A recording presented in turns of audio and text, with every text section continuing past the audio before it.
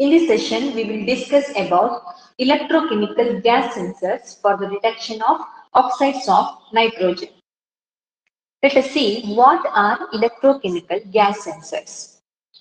These are the devices that interact with the analyte gas electrochemically and producing electrical signal, which is proportional to the concentration of analyte gas.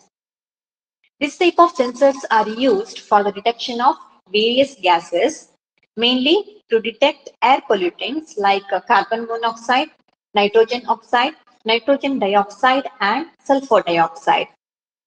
Now let us see the construction of gas sensors for the detection of oxides of nitrogen. This gas sensor contains the container filled with electrolyte. Usually dilute sulfuric acid is used as the electrolyte. The main role of the electrolyte is to transport charge within the sensor and to contact all electrodes effectively. Then it is immersed with the three electrodes. One is sensing electrode or the working electrode, which is made up of platinum coated with the naphthalene. This will facilitate the redox reaction of analyte gas on the surface. Next one, reference electrode, which is made up of silver chloride. This electrode is placed close to the sensing electrode. This electrode maintains the same fixed voltage at the sensing electrode. And the last one, counter electrode, which is made up of platinum, and it is used to complete the circuit. The working electrode and the reference electrode is connected to voltmeter, and these electrodes are connected to counter electrode via emitter. The sensing electrode is attached with the gas permeable hydrophobic membrane. It allows the analyte gas flow into the sensor and restrict the penetration of moisture.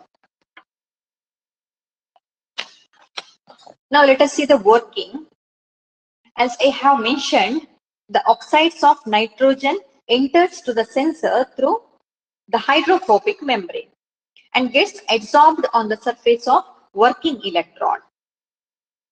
When suitable voltage is applied to the working electrode using reference electrode, then it will reduce nitrogen dioxide or oxidize nitrogen oxide to generate an electrical current, which is proportional to the concentration of the gas.